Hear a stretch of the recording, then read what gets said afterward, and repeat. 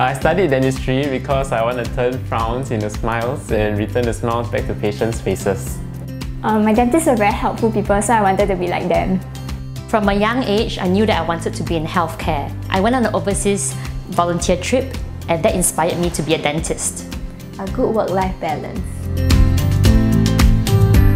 Yes, I do like my job very much. I like my job because a patient can come in with a toothache and I'm able to remove their pain and return the smiles back onto their faces.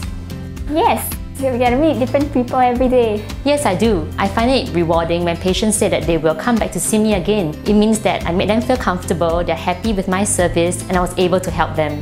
Yes, it's rewarding to help people eat better and smile better.